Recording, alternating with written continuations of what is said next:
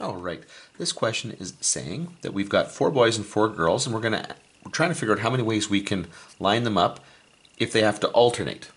Okay, and there's no other restrictions here. Now, if they have to alternate, and we've got 4 boys and 4 girls, before we decide kind of the permutation there, we got to figure out, well, what gender comes first. Okay, so we have to choose our gender first. Choose a gender first. And there are 2 choices. Okay, now once the gender is chosen, it's actually fairly straightforward. So let's just say, because of the way this is written, let's say we choose the boys to come first. Now, of the boys, once we've chosen the gender to come first, we know that we have to alternate. So that's, I don't even have a choice of that. The only thing that I have a choice over here is which of the 4 boys comes first, and there are 4 options.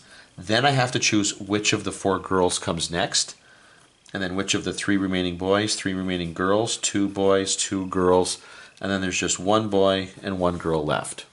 Okay?